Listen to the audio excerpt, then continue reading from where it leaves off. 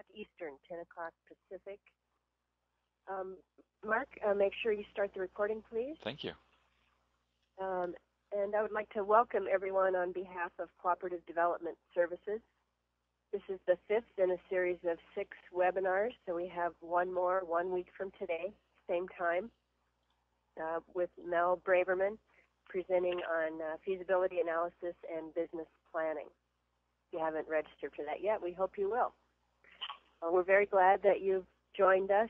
Many of you have participated in our previous 4 seminars, and I've told you a little bit about CDS and the various waves of food co-op development that have happened, and you're aware that you're in the 3rd wave that we're aware of, and that CDS has joined with the National Cooperative Bank, NCB, and the National Cooperative Grocers Association to form Food Co-op 500 to be able to support you as much as we can to help you learn from the lessons that we've learned from previous food co-op development efforts, and to support you in trying to serve your communities and to be successful over the long haul.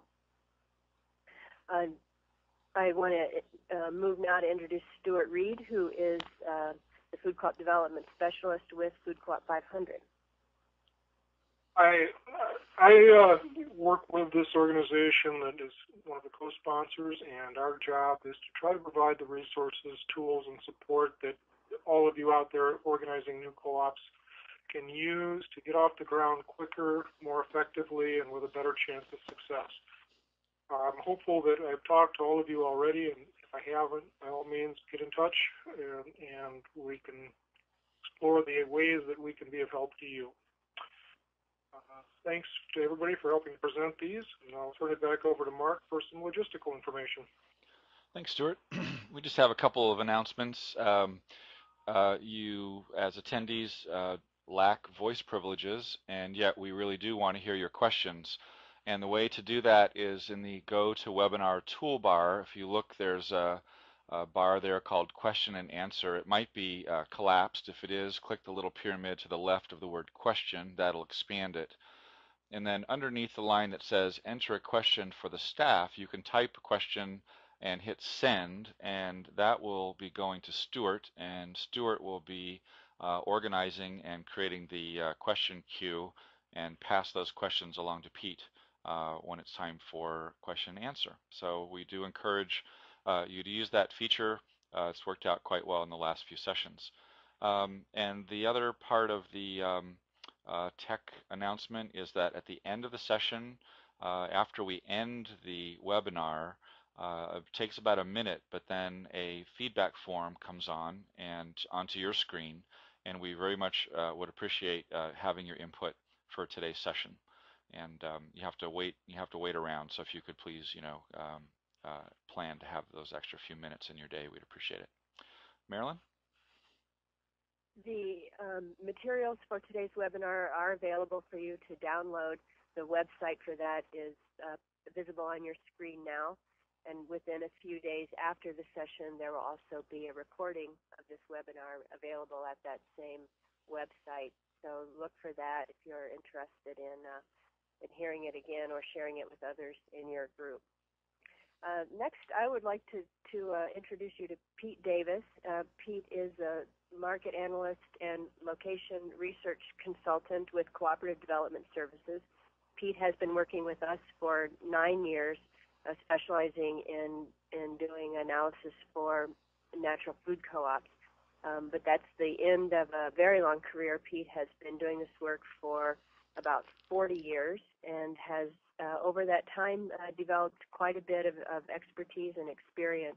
So we're very fortunate to have Pete working with us with CDS, and we're very grateful that he's been willing to share some of his expertise with you all today. So Pete, take it away. Thank you, Marilyn. I am headquartered in Port Townsend, Washington, but right now I'm speaking to you from a hotel in Bath, Maine. But through the wonders of technology these days, we can do this. It doesn't matter where I am, I can do it.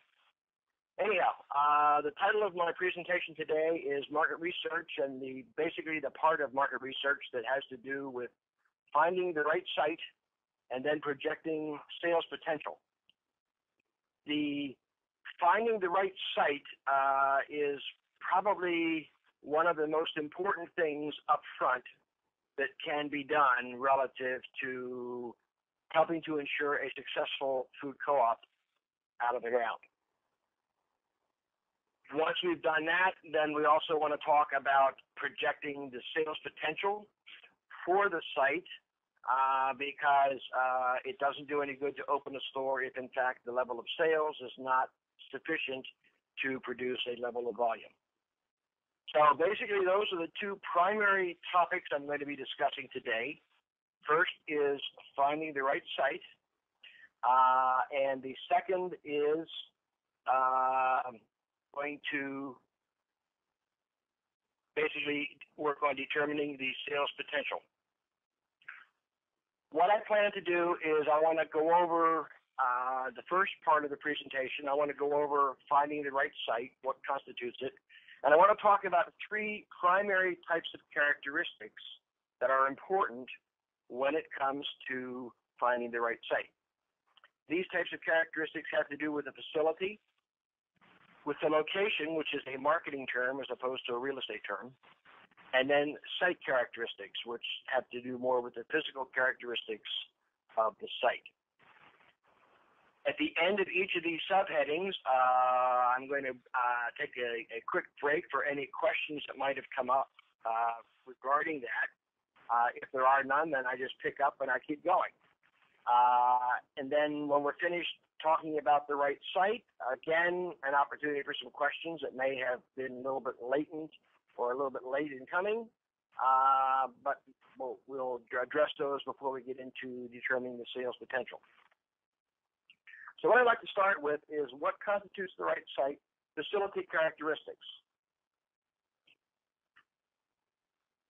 The first facility characteristic is what is the right size, or what is the size of the facility being considered?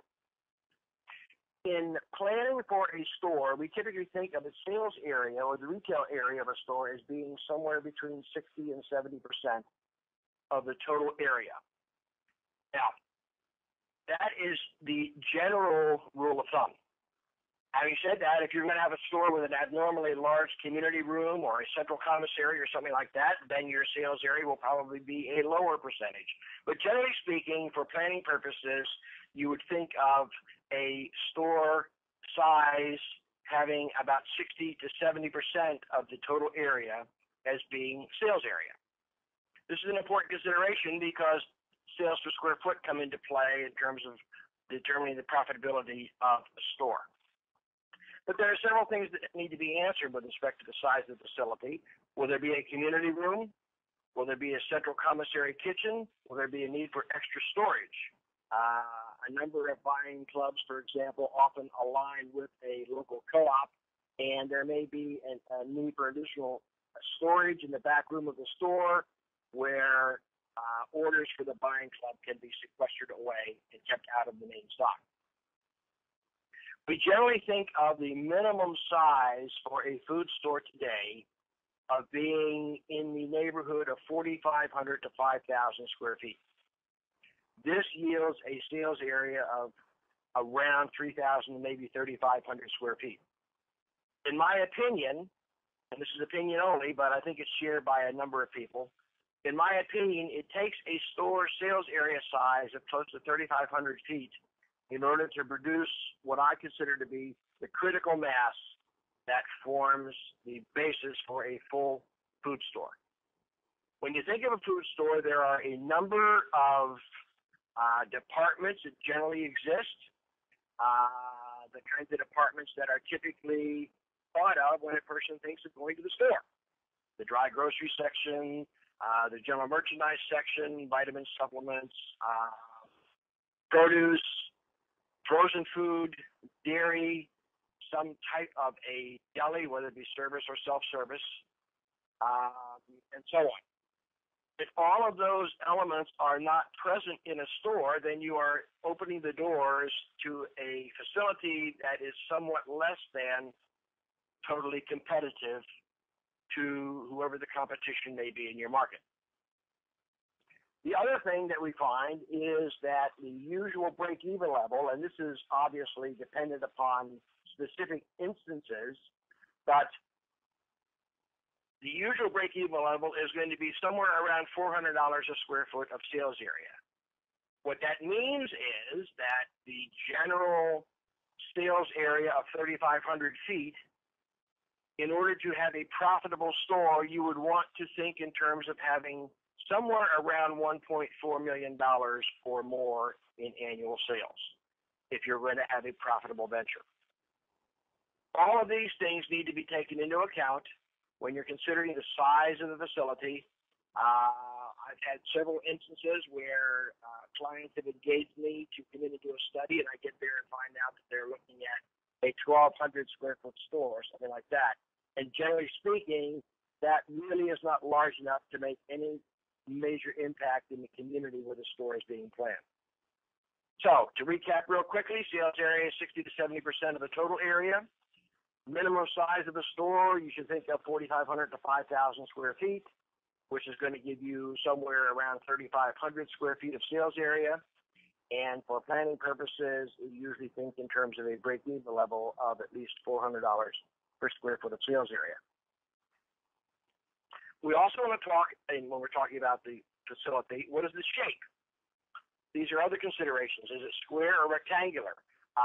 You don't want a store that is overly long and narrow or overly wide and very shallow. Such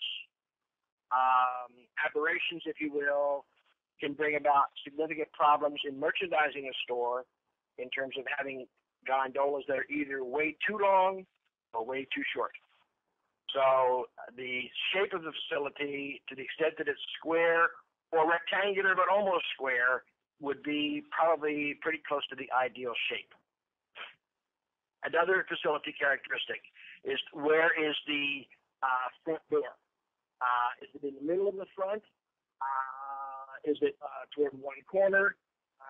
Depending upon where it's located, has a lot to do with how the store is merchandised inside, and it has a lot to do with where the parking will be most advantageous. Some other considerations. Does the facility face the frontage street? In other words, is the store facing to the front or is it facing sideways? Does the facility face the parking lot?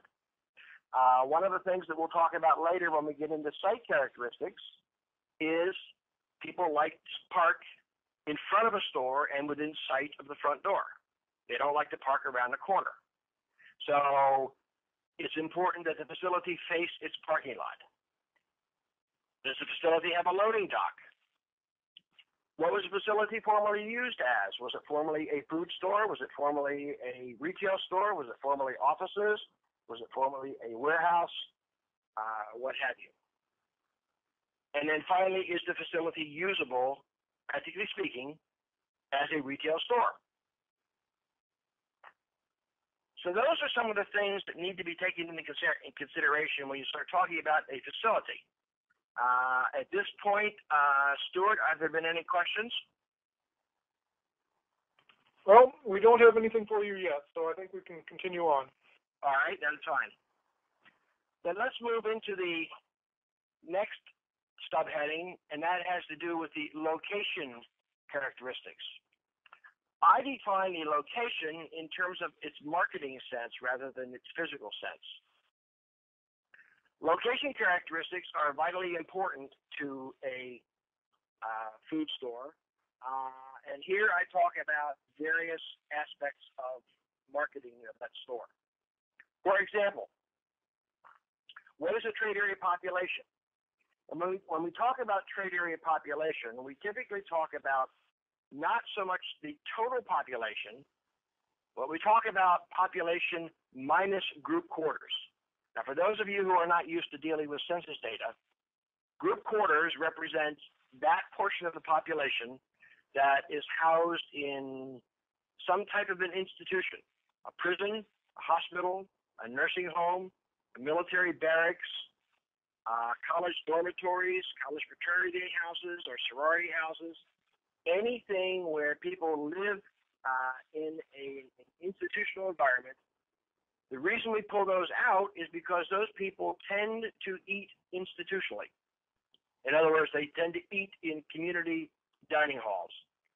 As a result, they typically are not in the market for purchasing food for consumption at home. Food is prepared for them. With certain group quarters populations, it's very evident. For example, the prison population. Obviously, the prison population is not going to be shopping at your co-op. But the same is true with other types of group quarters population. Now, granted, students who live in a college dormitory or in a fraternity house, yes, they have the opportunity and the ability to go out and go shopping. But as a practical matter, the majority of them eat institutionally, and therefore their expenditure potential, their spending habits are far less than they would be if those people were housed in private households. So when we talk about the trade area population, we're talking about not so much the total population, but rather the household-based population, which is total population minus the group quarters population. This information is available on the census at the census tract level, and so it's data that I deal with all the time. The next aspect of location characteristics has to do with trade area demographics. What we have done over the years is we have done studies of hundreds of natural food stores and co-ops, specialty food stores around the country in all types of locations and sites, all types of markets, all types of shopping centers, freestanding, large shopping centers, strip shopping centers, neighborhood locations, highway locations, etc. We have taken all of these stores that in which we've done studies, and we have taken their trade areas and their sales penetration within those trade areas, which is sales per capita at the census tract level, and I'll talk a little bit more about that later. And we have done some regression analysis and some correlation analysis where we have looked at what are the demographic characteristics of a trade area that tend to lead toward high levels of sales penetration versus low levels of sales penetration. In doing so, what we do is statistically we control for distance. And so we're looking at basically what are the demographics that cause a store's sales penetration levels to be high versus those that tend to be low. And this is what we found. We have found, at least up to this point in time, that the co-ops traditionally have an ethnically white population from which they draw. We also have found that there's a positive tendency sales penetration for those people aged 35 to 54. Younger people doesn't mean that they don't shop at a food co-op. What it does mean is that they typically are in the family formative stages and probably are at an economic level in which they are not able to do all of their shopping at a food store or co-op. At the other extreme, age 55 and older, we find that those people typically, once they start getting towards fixed income, generally speaking, are not looking at purchasing from a food co-op, but rather are looking more at purchasing, less expensive foods at more conventional stores. We find there's a very strong positive correlation between food co-op sales penetration levels and levels of college education, and this is certainly not a surprise. We find that where college education tends to be high, there tends to be a much greater tendency for people to belong to and shop at a natural food co-op than to shop at a conventional food store. The reverse is also true. The percentage of people with only a high school education, the much lower the percentage of those people who tend to shop at a natural food co-op. A similar correlation exists when it comes to white-collar employment. And you would expect this because white-collar employment tends to go hand in hand with levels of college education. We also find that there is a significant bent toward high levels of sales penetration, where the level of household with income levels of between $50,000 and $150,000 a year is greater. The higher the percentage of these income groupings that exist in a trade area, the higher the levels of sales penetration tend to be. And the reverse is also true. Lower income people generally will shop at less expensive stores. The other end of the income spectrum is an interesting observation, and that is that once people get to income levels significantly above $150,000 a year, doesn't mean they're not going to eat as healthy, but generally speaking, those people eat out a lot often, and so their food at home expenditures tend to be less.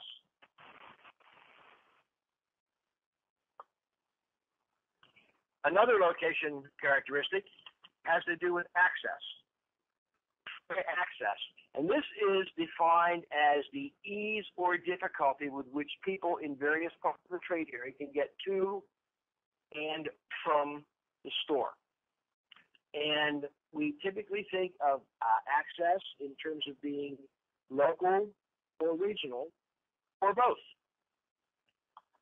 For example, to the extent that your store is situated at the intersection of two major service arteries, this would probably give you very good local access, may also give you very good regional access. But it's important to recognize a difference between local access and regional access in the size of the trade area and also in the level of sales penetration you're likely to get. If you have a store that has very strong local access but does not have very much in the way of regional access, then in this particular store you are going to find high levels of sales penetration versus the store, but you're going to find a relatively small trade area. Many neighborhood locations would suggest that this is the type of access. It's more restrictive. It's much less widespread. On the other hand, suppose you are located on a major highway, for example, right near an interstate on-off ramp. This would constitute regional access. This means that it is much easier for people from a distance to get to and from the store because major highways and major expressways exist to facilitate that kind of access. So, it's important to understand whether the access that is provided to a site is local or regional because it impacts the size and the shape of the trade area. It affects the size of the shopping basket. It affects the frequency of shopping trips. One additional aspect of access that we want to look at for a brief minute, and that is how does the access vary by time of day? Shopping center developers are great at coming to a proposed tenant and saying, wow, we've got 45,000 cars a day pass by your site. My answer to that is always, what time of day does that happen? Because if you are located on a major commuter route, then in all respects, you are probably going to do very little business between 7 or 9 in the morning and between 4 and 6 at night because the congestion is going to serve as a hindrance to access. On the other hand, if the traffic is fairly spread out throughout the day and it consists rather of not only commuters going to and from work, but also people going shopping and traveling for any number of reasons, then you have the opportunity to capture a greater percentage of this traffic that's going by because it tends to be spread out throughout the day. As a result, I always ask that question whenever a developer comes to me and tries to convince me how many cars a day pass by the site. I'm concerned not just with the quantity of traffic that goes by, but also the quality of traffic. In other words, is it shopping oriented or is it strictly commuter traffic? If it's commuter traffic, then on the way home at night, you may find that you have a bump in business, but here again, it depends on whether congestion stands in the way of good entrance into and exit from your store. Another element of location characteristics has to do with retail synergy. Retail synergy is the presence or absence of other retailers in the vicinity of your site. And when I look at retail synergy, I look at it as either beneficial or detrimental. Beneficial synergy would exist when you have a number of retailers close to you that appeal to the same type of target customer. Generally, this would include, for a retail food co-op, this would generally include bookstores, office supply stores, coffee shops, bakeries, any kind of specialty store that has its primary appeal to middle income and upper middle income, better educated, more oriented toward white collar shoppers, as these constitute your shoppers. There are some other retailers, on the other hand, that may work actually against you because they tend to frame an area as more lower income oriented. For example, and there's also another category of them that is we find if they're located too close to the food store, they can actually impact the parking in a negative way. If you have, for example, right next door to your food store, if you have a bowling alley, or if you have a health club, if you have a movie theater, if you have 2 or 3 fine dining restaurants, et cetera, et cetera. All of these things tend to bring people to them who park for a considerable length of time whenever they come. When you go bowling, you don't go bowling for 15 minutes. You typically go bowling for an hour or more. When you go to a health club, you're typically there for a fairly significant amount of time. When you go to a movie, you're usually there for at least 2 hours. When you go into a fine dining restaurant, it's usually an event that lasts, 2 or 3 hours rather than a quick in and out. To the extent that these kinds of retailers are located too close to you, you're going to look out your store and you're going to find your parking lot filled with cars and no shoppers in your store. These people are all involved in these other activities. So it depends on where the additional retailers are located, kinds of retailers they are, and so on and so forth, as to whether or not they are, in fact, beneficial.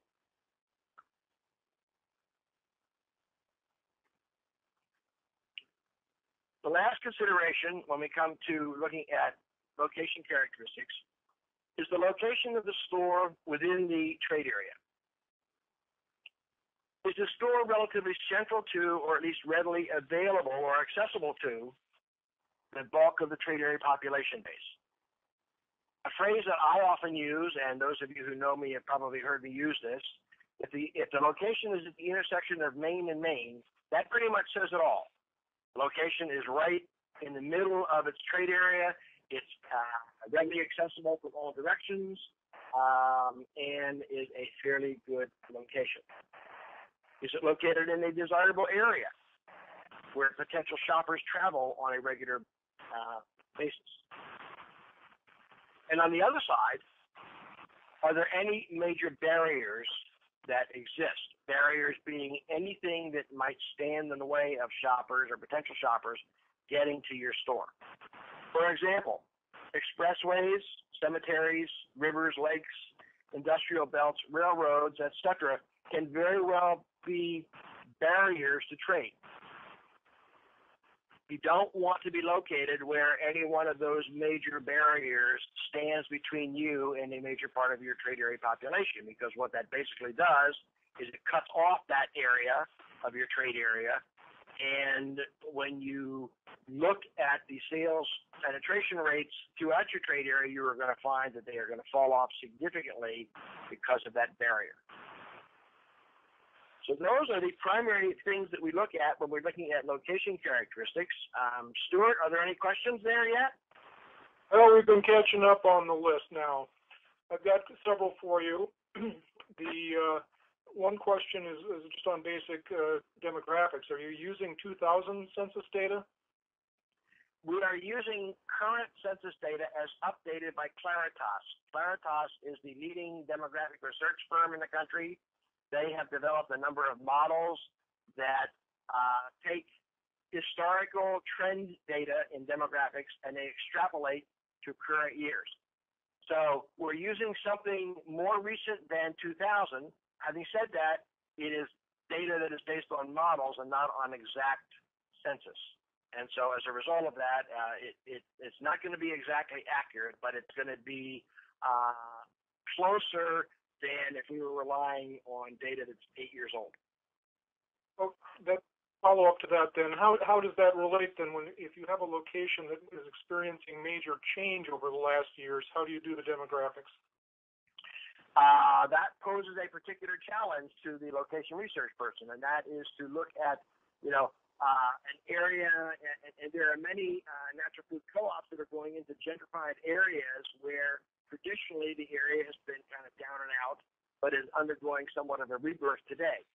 One of the things that we do as part of our field work, we spend time with the city planners at the city municipal offices, county planning offices, et cetera, and get their input on what is going on in the way of change that may result in some changing demographics over time. We will also, if it's in an area where there's a lot of development activity going on, we will get in touch with developers and find out, for example, what kind of houses they're putting in. As a result of that, we may find that the demographics will, in fact, be changing, if only because the developers are going to cause that change to occur by virtue of what they're building. So we don't deal just with the Claritas estimates. We will also get local estimates from municipal governments, county governments, community planning agencies, whatever sources we have. Okay. When you're talking about the ideal demographic makeup of a community, when a store is planning, should they be looking at specific percentage of each demographic, or targeting 50% Caucasian in their market, or for example? The racial ethnicity is one that I typically deal with differently than I deal with the others. The reason that the white ethnicity shows up so strongly is because, for the most part, food co-ops are in areas that are predominantly white. As a result, we don't really have a handle on what will happen if a co-op is in a predominantly non-white area. We are experimenting with that right now. There's done a study for a new co-op, and Susan Triggs, I know that you're in the audience. We just recently did a co-op study for a co-op in a very ethnically non-white area in Newport News, Virginia. We're going to be looking at another one over the next few weeks in Huntsville, Alabama, another predominantly non-white area. My sense is that the white ethnicity is not a causal, but rather a resulting factor as a result of where co-ops have been located up to this point in time. And I think that in time, we're going to see a significant change in that demographic. When it comes to the other demographics, we're doing co-op studies. We've got one going on right now in Colorado. We've recently done one in Oregon where percent college is under 20%, which is fairly low on the demographic, the profile list, especially when you compare it with, for example, a co-op in Hanover, New Hampshire, or a co-op in Ann Arbor, Michigan, or a co-op in Madison, Wisconsin, where percent college is 50, 60, 70%. What we're finding is that as time goes along, these limits that I showed on a few slides ago, these limits are gradually softening and they're broadening. What this means is that the percentage of people beyond those original demographics that are becoming interested in food issues and food cleanliness and healthy food and natural food and organics and so on and so forth, that is beginning to expand beyond the traditional demographics, and it's becoming a little bit more widespread. This is happening because of two major things, in my opinion. First of all, Whole Foods is bringing about a tremendous amount of publicity to natural and organic every time they open a new store. And secondly, just the whole issue of organics, the whole issue of natural food is much more in the limelight today than it was 10 or 15 years ago. As a result, I'm finding that these traditional limits to the demographics are beginning to soften, and they're beginning to be a little bit more, say, instead of the ages of 35 to 54, we're seeing younger and older limits, and so on. Do you want a couple more, Pete, or? Can you hold on to those? I'd like to get going with the site characteristics now. All right. And my guess is the way it's going, Stuart, that we'll have some time at the end. All right. Very good. Okay? Yep. And let's move ahead now to the next category under what makes for the right site. And those of you who know me know that I'm a bugaboo when it comes to site characteristics. And the reason that I'm a bugaboo is because I have seen many, many stores in my career that have failed, and the reason that they have failed has been due to site characteristics. So I want to spend some time on this because all of you new co-ops that are getting formed, getting started these days, looking at things like these various site characteristics can help you in the outset understand what makes for a good site, but it also will help the market analyst when you get to that point in terms of kind of pre-screening some of the sites accordingly. I look at three major site characteristics. First one of these I look at is visibility. And it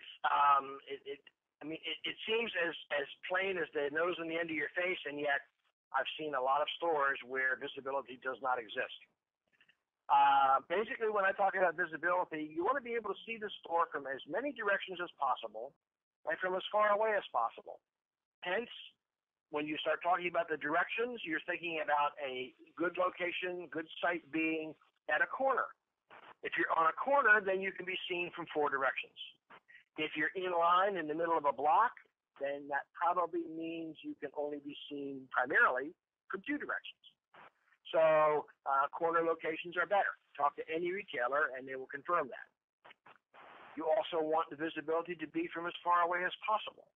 And whether this be visibility of the store itself or signage that may exist in front of the store, whether it be a monument sign or a pylon sign. To the extent that it can be seen from as far away as possible, it enhances a person's opportunity to stop there. It doesn't do any good at all if you're on a 40-mile-an-hour street and you can't see the store until you're in front of it. By then, it's too late. So you want to be able to see the store from some distance, and hopefully from all four directions. A couple of things that I always like to point out. Number one, 16% or 1 in 6 Americans moves every year. This doesn't mean the same person moves every year. What this means is that 1/6 of all Americans move every year. As a result of that, they're looking for new stores. A study was done a few years ago that showed that the average food shopper selects their regular store within 3 to 4 weeks after moving into a new area.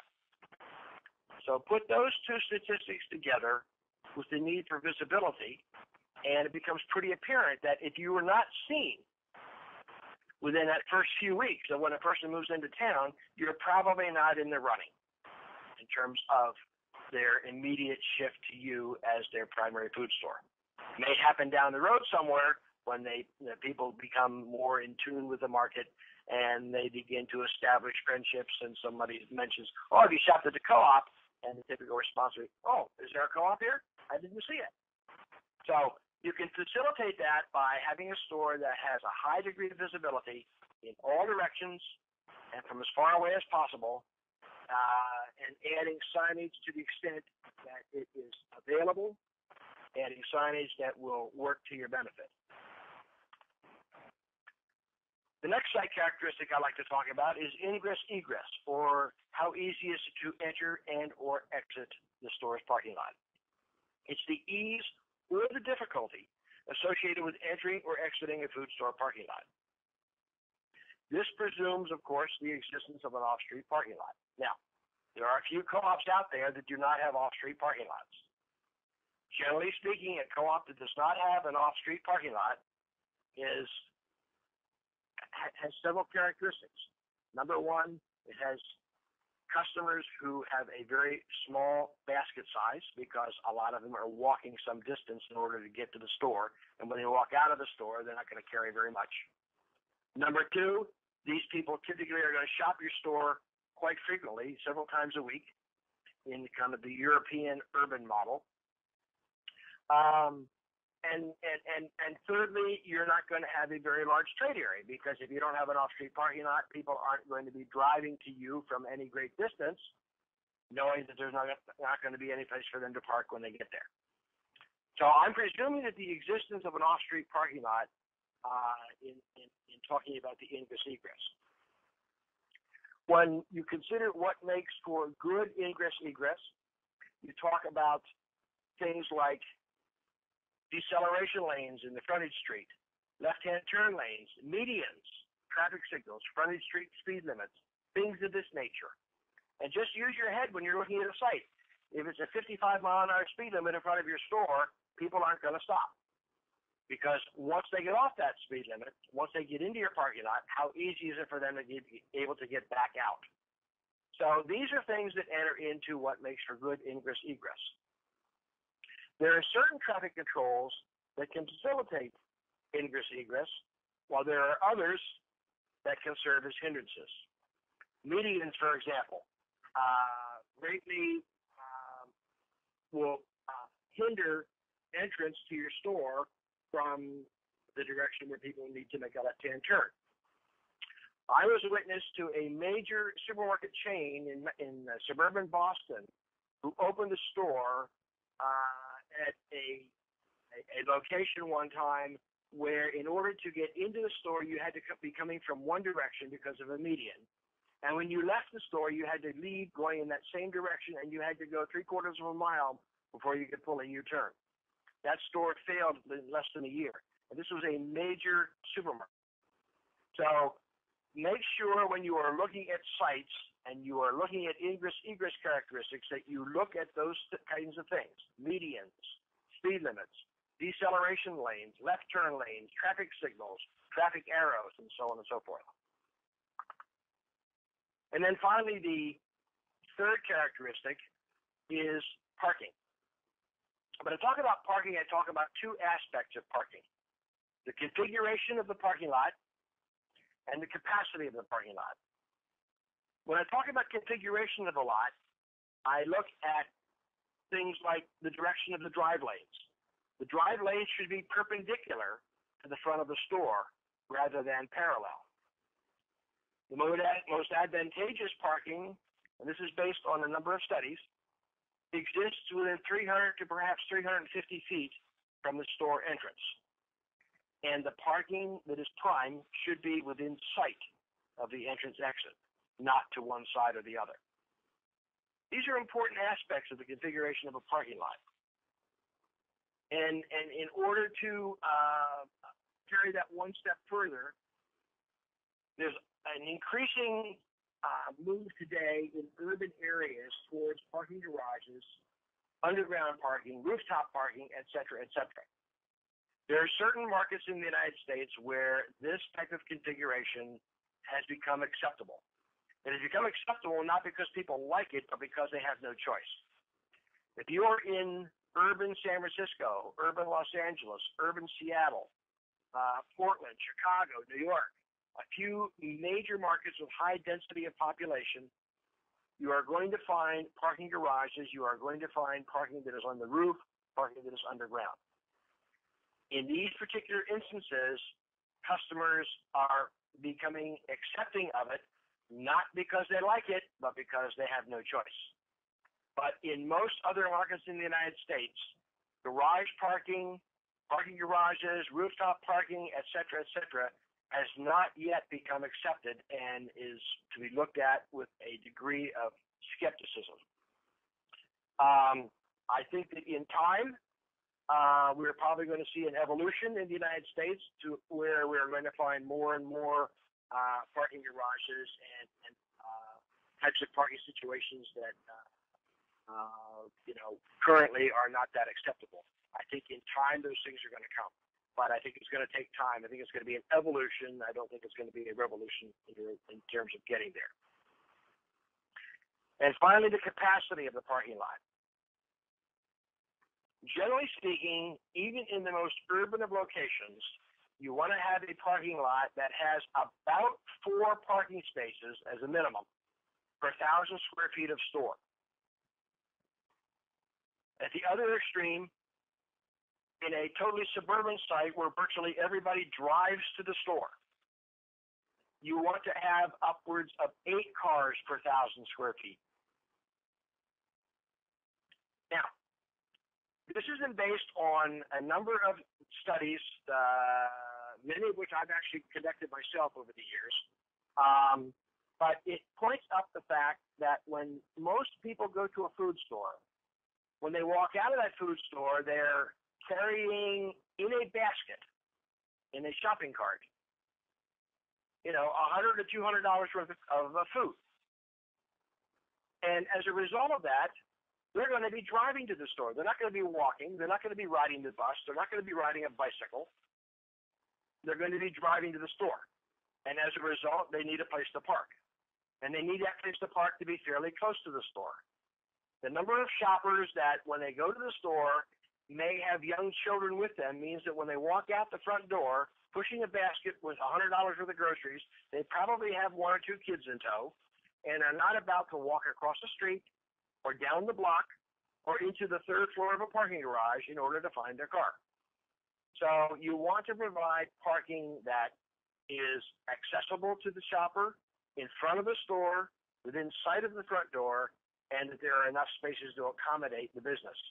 And what we have come up with is basically that range of cars needs to be somewhere between 4 and 8 cars per 1,000 square feet, depending upon how urban versus suburban the site may be. Very rarely will you find 8 cars per 1,000 square feet. It just isn't found. That's the ideal. To the extent that you can get close to that, more power to you. I certainly urge it. But if you can only get 7 cars per 1,000 square feet, doesn't mean you turn down the site. It just means that you're not going to have quite the ideal situation, but you're certainly going to have better than most.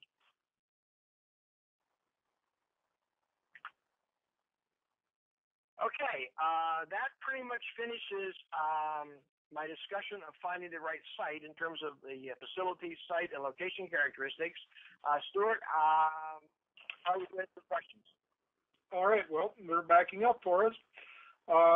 Okay. Level 1 parking. One is, if you have a really good location otherwise, how important is that parking remain?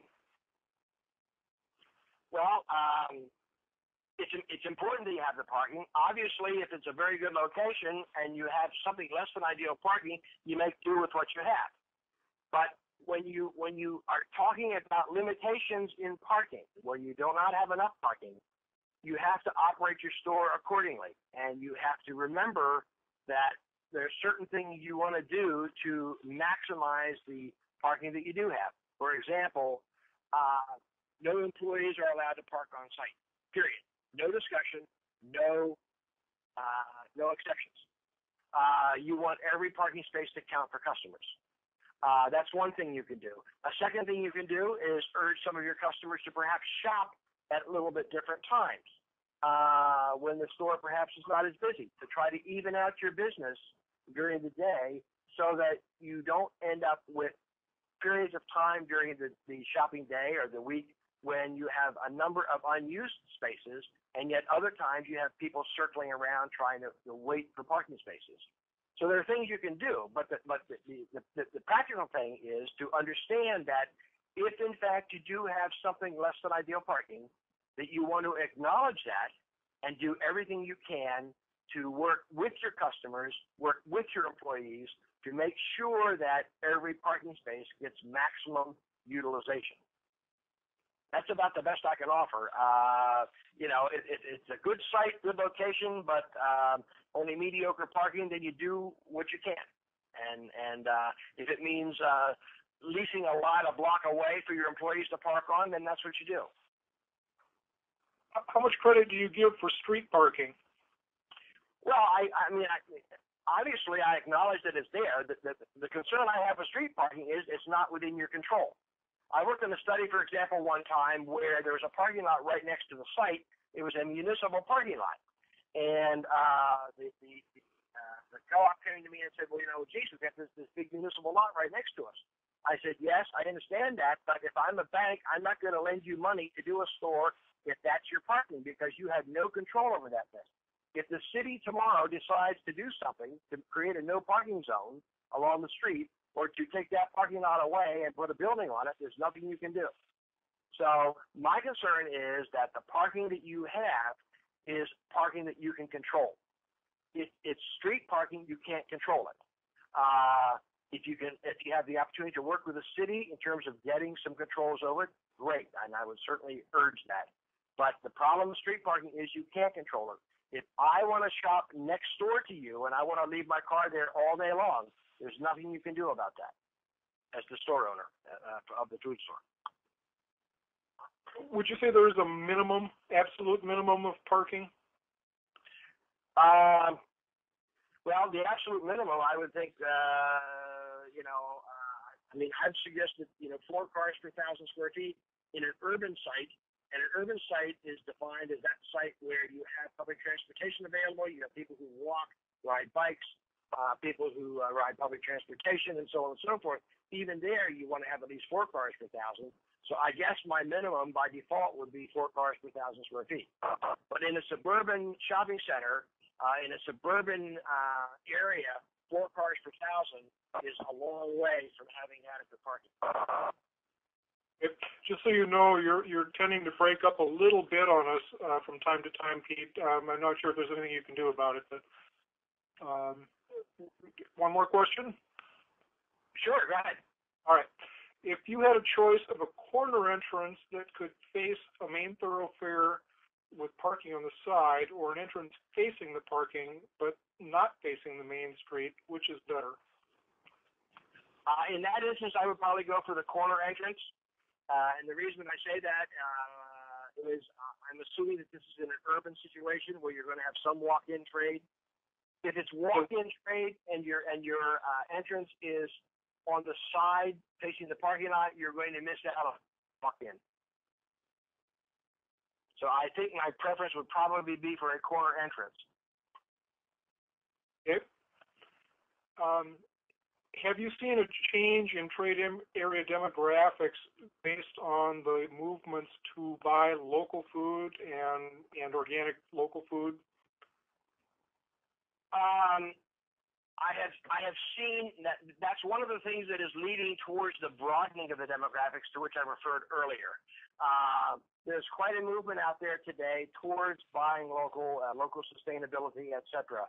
And this is something that seems to cross demographic lines.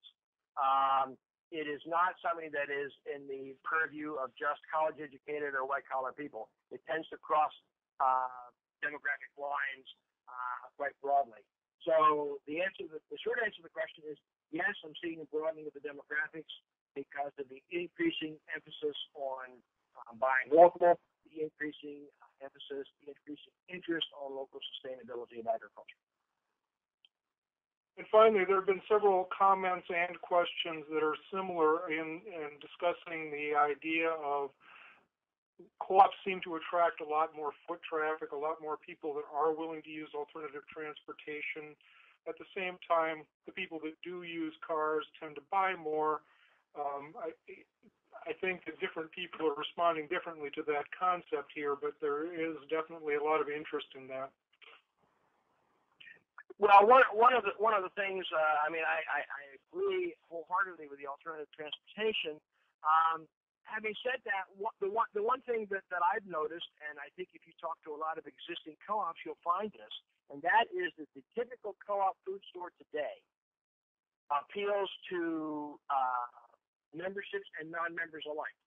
The typical co-op today will get anywhere from 40 to 60% of its business from members, but the reverse of that means it's getting from 60 to 40% of its business from non-members. Non-members typically arrive more may not have quite the same values, the same concerns. There are a lot of non-members who shop co-ops simply because of the quality of food, where nothing else is an issue.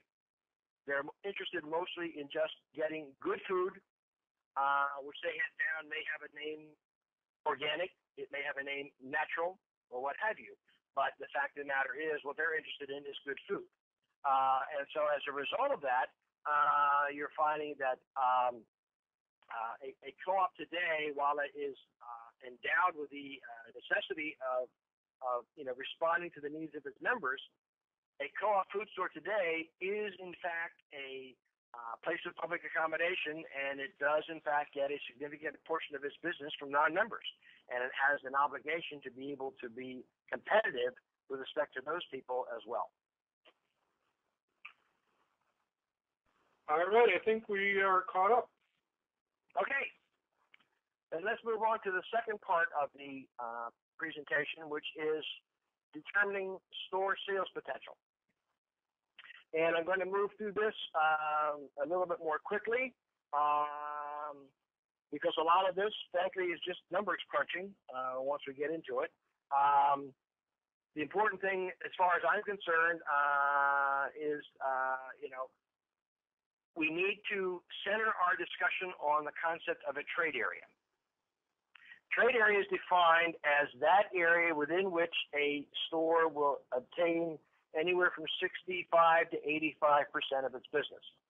It's a piece of geography, and it's defined on the basis of fieldwork observations, the existence or absence of barriers, distance to adjacent markets, locations of competition, analogous store information, and it's also based on something we call Riley's Law of Retail Gravitation, which I won't get into, but it basically has to do with what helps define a trade area. Once we have defined the trade area, we need to determine what the current household population base is for that particular trade area. And here again, we go back to one of those things that I mentioned earlier, and that is the opportunity to take away the group quarters population from the total population in terms of identifying the household population base from which prospective shoppers will be derived. We then will also look at the trade area demographics, and these are the same things that we talked about a little bit ago. The percentage that is ethnically white between the ages of 35 and 54, the percentage that is college educated, white collar employed, percentage with household incomes of between 50 and 150,000 people.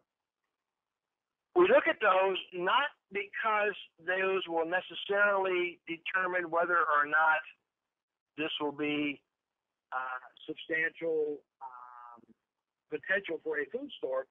That just enables us to determine what are the appropriate analogous store information that we're going to be using to determine the sales forecast, and I'll get into that a little bit later. We want to determine then the level of trade area market potential. Trade area market potential basically means the number of dollars on a per capita basis or on a total market area basis that are spent or have the propensity to be spent for natural food. It's based on the Bureau of Labor Statistics Consumer Diary Studies, and it results in an estimate of per capita food store expenditure potential. The per capita food store expenditure potential is an estimate, on average, of what every man, woman, and child in a household in the trade area is expected to spend on the kind of merchandise that you would carry in your store, which for purposes of this demonstration, this presentation, is natural food. In terms of determining the trade area market potential, we develop what is the per capita expenditure potential, which is per person, And we then multiply that by the population. Another thing we need to do in terms of determining the sales potential, we need to look at the competitive environment. We need to evaluate it. Is it a highly competitive environment? Is it one where competition is not very present? In doing a market study, we are looking at the trade area competition, in which we categorize every competitor as either direct or indirect. We categorize each competitor as strong or weak. We categorize each competitor as intercepting, impacting, or adjacent. Now let me explain those real quickly. A direct competitor is a competitor that is basically carrying the same kind of merchandise as your store will carry, and therefore will be competing directly against you for your customer. A typical direct competitor for a natural food co-op might be another co-op, might be a natural food store such as Wild Oats or Whole Foods, or an independent, some type of a specialty store that has its primary appeal to the type of merchandise that you're carrying. An indirect competitor, on the other hand, might be a conventional supermarket that has some level of presentation of natural food within its merchandise mix. We categorize every competitor as strong or weak. Here we are looking at how strong they compete against you or how weakly they compete against you. Obviously, that makes sense. But what makes a strong competitor? A strong competitor in an indirect sense might be somebody who has a conventional food store that might have what I would call a store within a store, a 1,500 to 2,000 square foot natural food department within the store, including a strong bulk section, including 8 or 10 doors of natural frozen food, might have 6 or 8 doors of natural dairy products, might have hormone-free beef and pork products, free-range chickens, et cetera, et cetera. That might be a conventional store, but it still might represent a strong indirect competitor as far as your store is concerned. A weak store might be one that has very little in the way of natural food competition against you. An intercepting competitor is a competitor that exists between your store and a particular part of your trade area. That competitor will be located in such a fashion as to intercept people on their way to your store, and by intercepting them means that they no longer get to your store, they get cut off at the pass, if you will. An impacting competitor is a competitor that basically impacts your ability to achieve sales penetration levels in a particular part of the trade area. And finally, an adjacent competitor is a competitor that is located very close to you, and just as you have an effect and an impact throughout the trade area, that competitor might have a similar impact throughout your trade area. We would also then want to evaluate, as part of the sales potential, the food store sites. And here we're going to evaluate the sites on the basis of the 3 primary characteristics that we just discussed: facility, location, and site.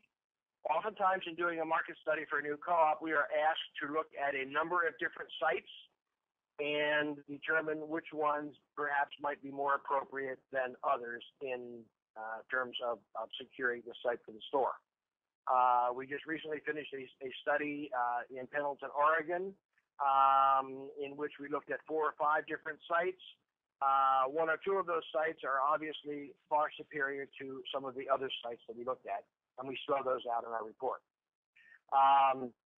We're looking at a number of different sites, and based on our evaluation and these particular characteristics, we will then typically do a forecast for the best of the sites, and then rate each of the other sites as a percentage of that forecast against it.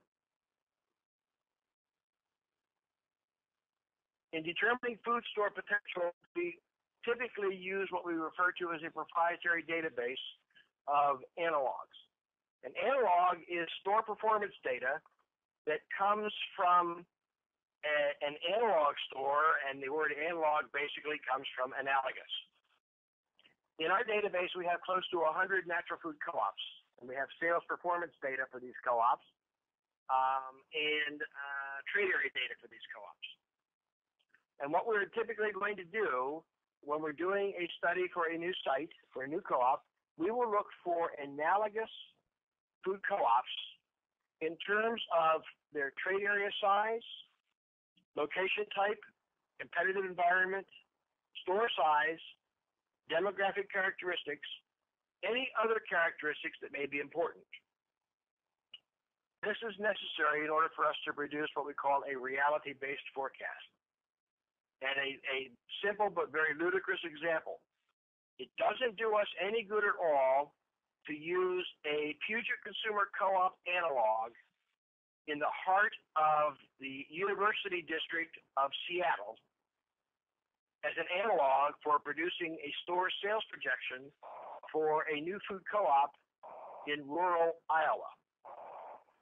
Downtown University District of Seattle is not at all similar to and analogous to rural Iowa. That's a very ludicrous example, but the point I'm trying to make is that we will search through our database and we will look for stores and market areas and sales penetration levels where we can find degrees of analogous situation so that when we develop our forecast on the basis of current performance of existing stores, we're using the existing stores that are in fact comparable and similar and analogous.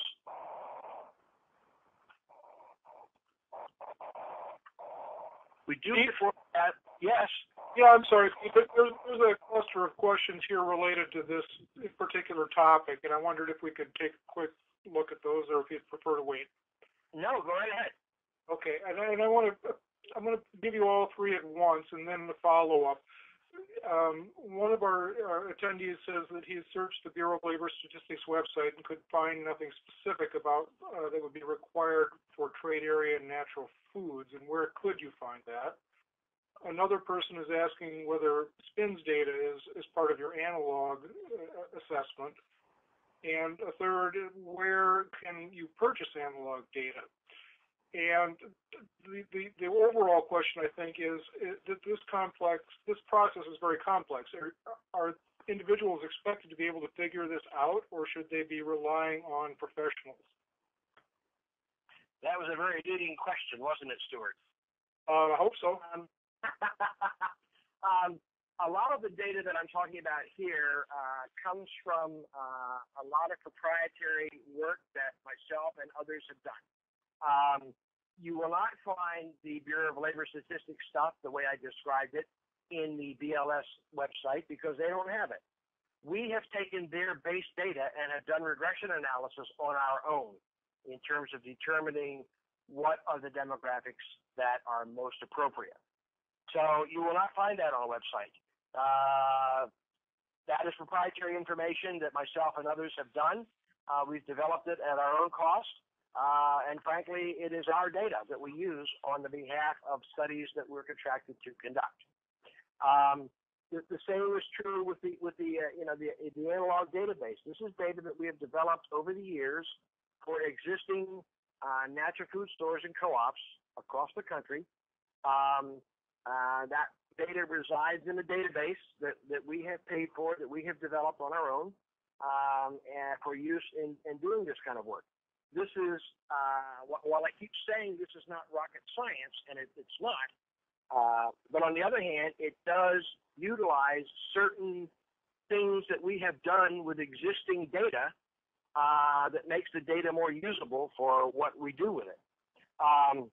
This data is not readily available, and this sounds like a very self-serving statement on my part, and I guess maybe it is, but that's part of what you get when you hire a professional to do a market study, is access to these kinds of models, these kinds of things that are not generally available, because there are a number of consulting firms nationally that have taken this data that is published and have done things with this data in terms of making it more useful. We can look at the Bureau of Labor Statistics raw data. Anybody can look at the raw data. What we have done is we have made that raw data much more usable in terms of the kind of work that we do. And as a result of that, That's part of what you get when you hire a professional to do market studies relative to determining, the sales potential that you are likely to achieve in a new food store. Is that a sufficient answer, Stuart? I think it covers it. All right. Well, unless you want to take more questions now, I just thought that one was topical. Well, are there other questions that have to do with the sales potential up to this point? Well, let's see. Yeah, I think there might be a couple. Okay. Are there studies that show how far majority of people, closely related, would travel in urban versus rural areas to get to groceries? And how would that relate to competitive factors? The biggest determining factor in terms of how far a person will will travel to shop, biggest factors are competition. If I have to drive 17 miles in order to find a food store, I don't have a choice. I either grow it myself or I travel 17 miles, or I have somebody else travel the 17 miles on my behalf. So competition is obviously one of the largest factors in determining the distance. When you look at an urban area, you typically find a lot of food stores, which means you do not have to travel 17 miles to find a food store. You may have to travel 2 blocks or 2 miles or something of that nature. But you don't have to travel as far in an urban environment.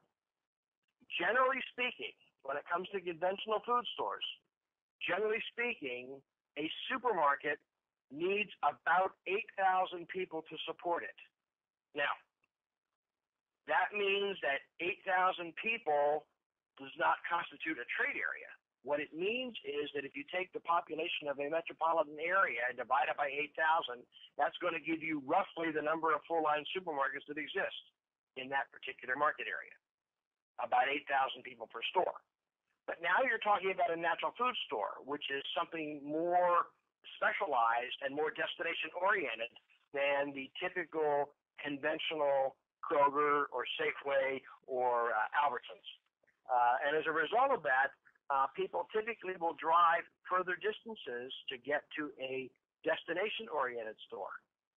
Natural food stores typically are motivated more on the basis of shopper demographics, primarily education and white-collar employment, than they are by convenience of location.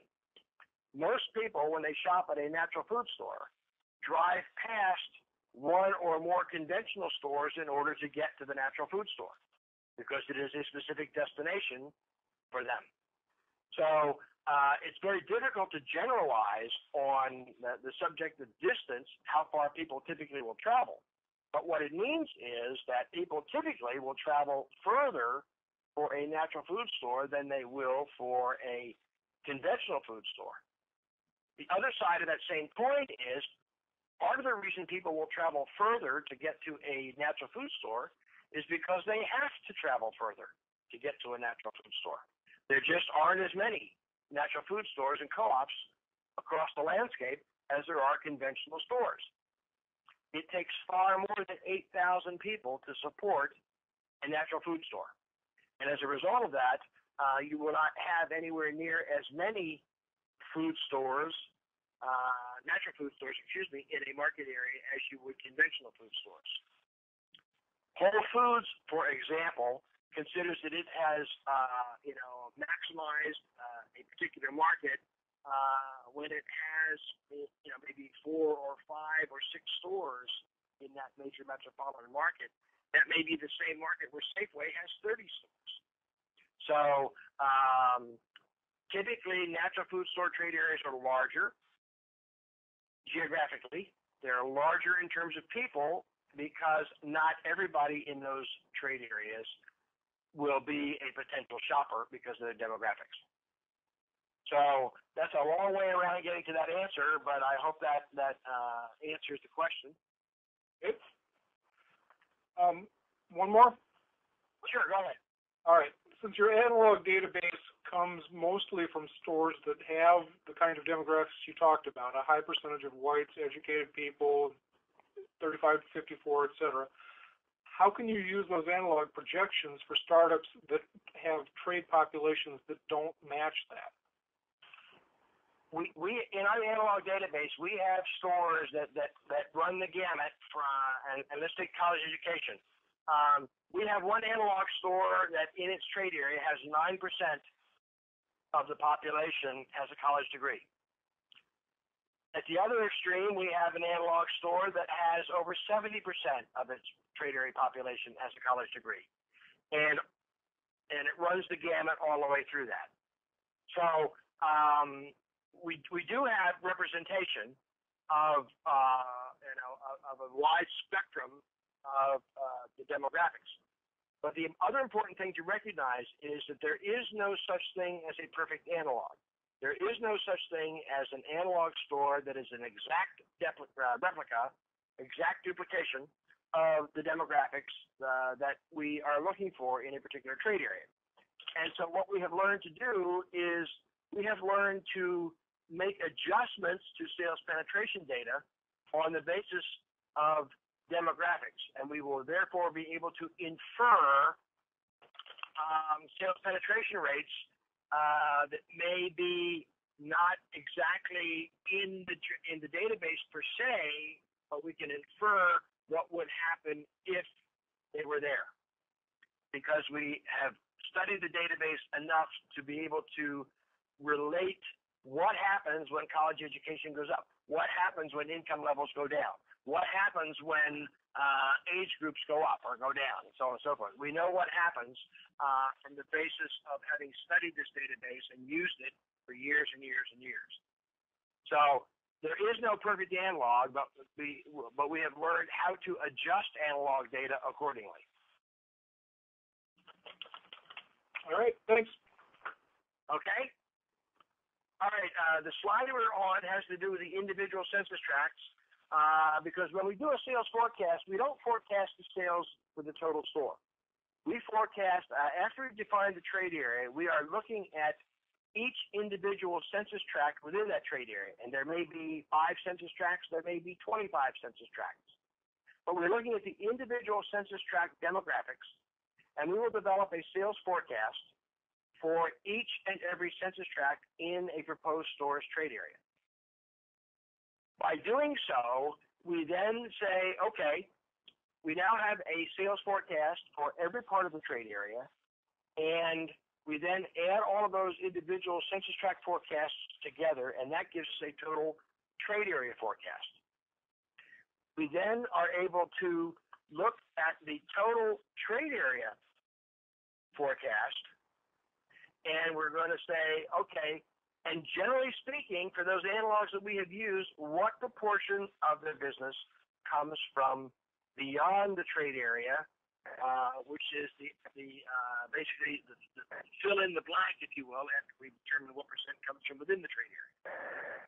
So when we've added up all of the trade area volume, we then go back to the analog database and we say, okay, what proportion are we going to expect that's going to come from beyond the trade area?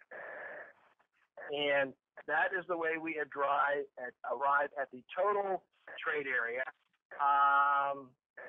It's basically adding up the performance within each individual trade area sector or census tract, and then plussing on whatever portion of business we expect to get from beyond the trade area. Generally speaking, once we have done this, we will then go back to the analog database and we will forecast it again. But we will forecast the store this time on a total store basis as kind of a reflection back on, hey, are we being realistic? In other words, we look at each and every individual part of the trade area for a forecast, but then we look at the total store performance and forecast it again and see how close we are. Generally speaking, the macro level forecast and the micro level forecast usually are fairly close. If they're not, it's back to the drawing board we go. But if they are in fact fairly close, then we're reasonably comfortable with our forecast. And generally that's what you will see in our final report.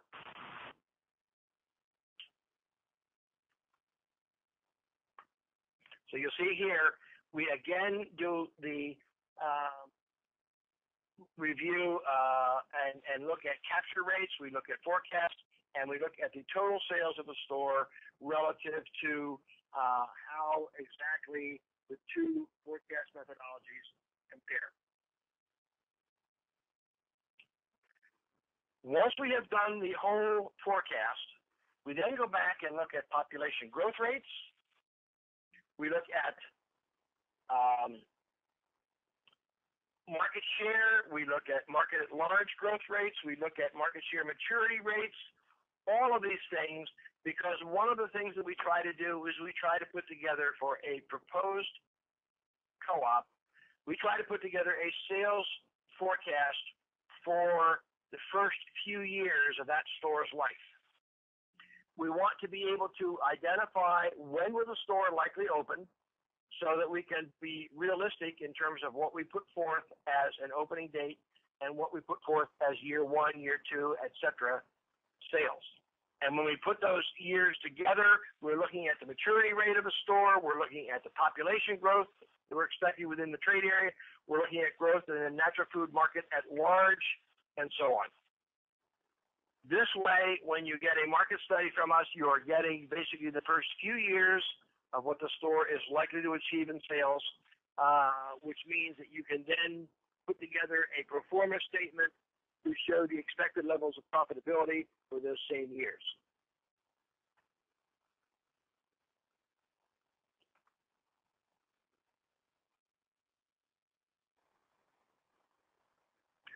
Once the sales forecast has been produced, recommendations are then made relative to store size, the store format, and specialty departments to be incorporated.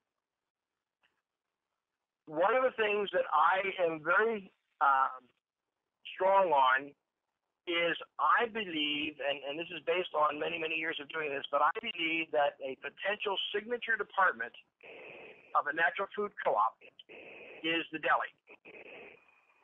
And so I will almost always make a recommendation that to whatever extent possible, a natural food co-op should have a deli, whether it's a self-service or a service deli, and as much as possible that it have some type of a deli cafe seating area. Many people's first venture into a natural food store or natural food co-op is to buy a sandwich or a salad or a bowl of soup or something from the deli. This gives the opportunity to become, if you will, the signature department of the natural food store. And as a result of that, to the extent that you do a good job in doing a deli, that can translate then into future regular shoppers at that store. The first foray into the store may be in the deli, but from then on, they may be coming back for their regular shopping. So we'll make recommendations in terms of the departments, but almost always there will be some recommendation relative to some type of a deli in there. Finally, any sales forecast, and this is a very important part and all too often it gets lost, any sales forecast must be interpreted in light of a number of assumptions. Assumptions as to store size and format.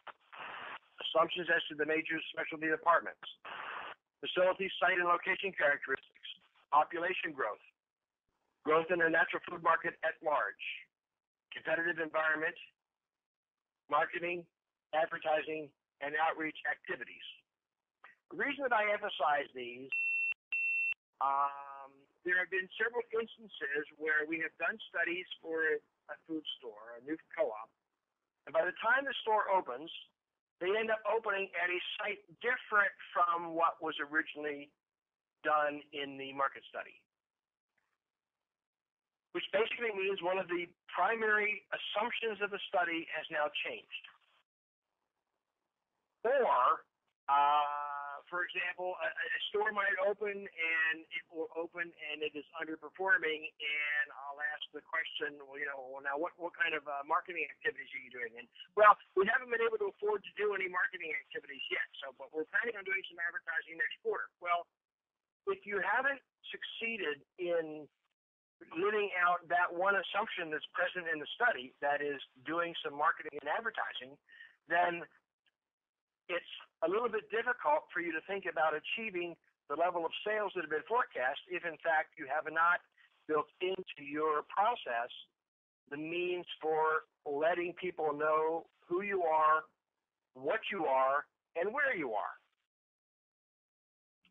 Or a store will open, and it may open at a volume differently than we have done a forecast for, and as we start checking into it, we find out that a new competitor has opened that was not planned at the time we did our market study. Well, that obviously is a change in assumptions. Or we made the assumption that you were going to have good ingress-egress, and we find out after the store has opened that, in fact, that traffic light that we had told was going to be there is not there. And so, therefore, the ingress-egress is difficult.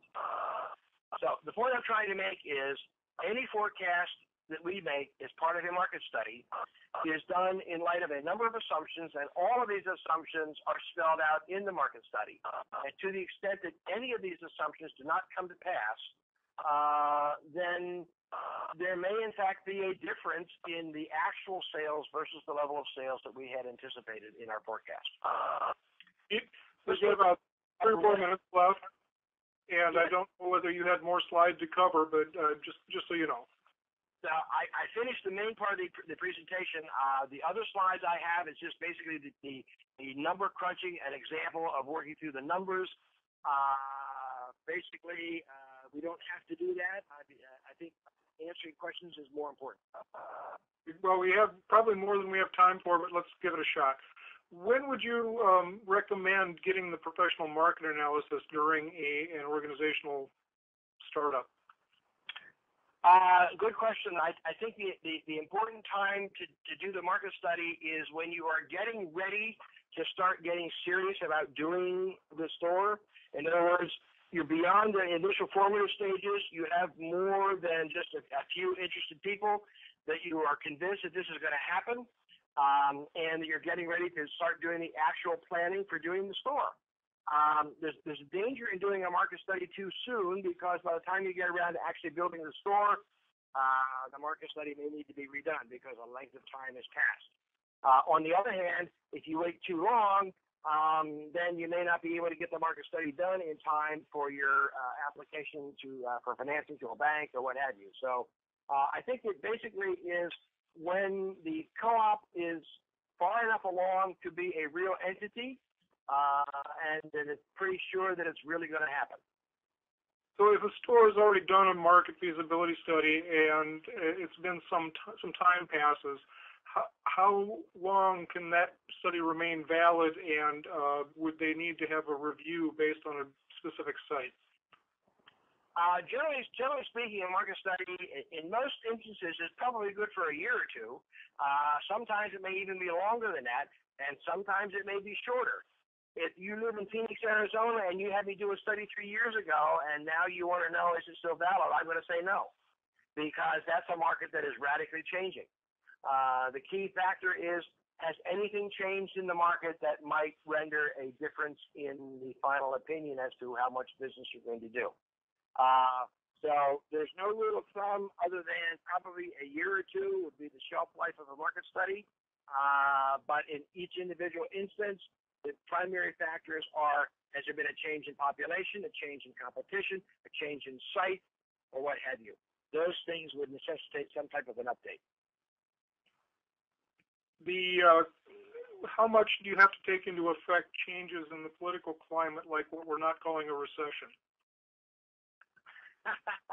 Well, the way I typically have looked at this, and I've been doing this for over 40 years, so I've been through a few recessions. What I have generally found is that people continue to eat during a recession, but what they do is they will do the old steak to hamburger change. They will buy less expensive calories during a recession, but they will still eat. And the basic values in terms of eating will typically be maintained. But instead of buying the more expensive calories, you'll buy the less expensive calories. But generally speaking, food sales continue. All right, we're running out of time, so I'm going to try to squeeze a pair together here, and this is the grand finale. How much do professional consultants cost, and how accurate do you find that your studies are over time? Okay. Generally speaking, and I'll just say generally speaking, because typically we will give a proposal for doing a market study, but generally speaking, please note that your conference will expire in 10 minutes. Generally speaking, a typical market study, it runs about $8,000 plus expenses. And the primary expense would be travel expenses for doing the field work. If it is a more extravagant study, or if it's more of a strategy study, it might be more than that. In terms of accuracy, generally speaking, we tend to be fairly accurate. Having said that, occasionally we miss one. We're not crystal ball gazers with any degree of assurance that that we're going to be absolutely accurate. We're trying to predict human behavior based on the maximum amount of information we can gather as part of a study, and based on the experiences of existing co-ops.